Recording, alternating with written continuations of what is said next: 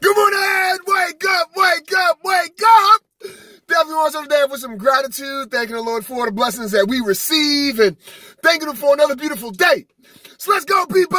It's Motivation Monday. It is the end of June. Holy smokes! This year is flying by, and I know it's been challenging.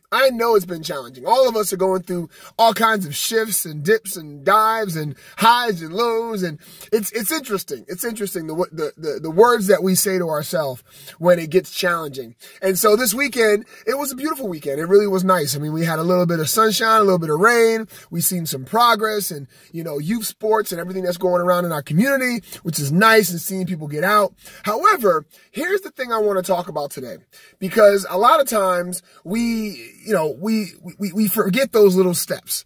And I thought about last week. I was like, wow, I didn't do a video almost all week last week.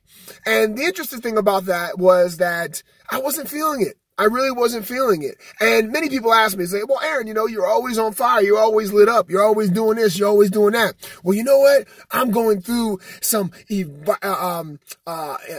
evolution. I think that's the best way to say it. I'm going through this evolution. I'm changing from 1.0 to 2.0. I'm changing the way that I approach things. I'm changing the way that I do my routine each and every day. And what I want to encourage you to do is allow yourself to do that. Because I know at first it's hard. You're thinking, well, I have to do this, I have to do that, and this is this, and this is that. And you start to get into this routine, not because of just habit, but almost because of expectations of others.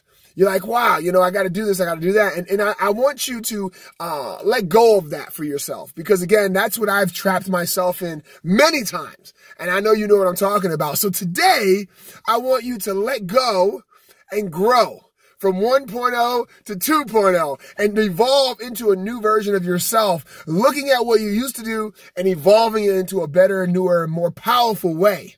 And I want you to feed your faith. Just like Les Brown says, feed your faith and your doubts will starve. Feed your faith and your doubts will starve to death. And you'll go ahead and you'll push forward like a rocket ship into the future.